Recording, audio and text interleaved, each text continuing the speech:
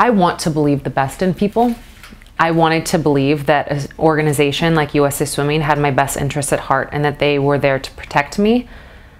Over these last few months, I've realized that that is not the case.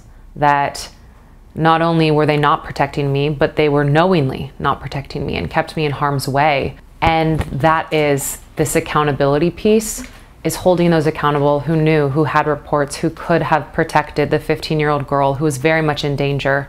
But instead, I was allowed to stay in an abusive relationship that went on for almost a decade. Through her incredible bravery, Ariana has successfully sent the message to sex abuse victims across our country that you are not alone, you are valued, and you are a respected human being. And together we can work towards eradicating pedophilia from sport.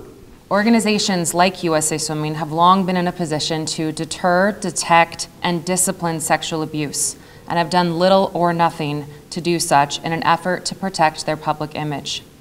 By doing nothing, it enabled Sean Hutchison to abuse me for a decade.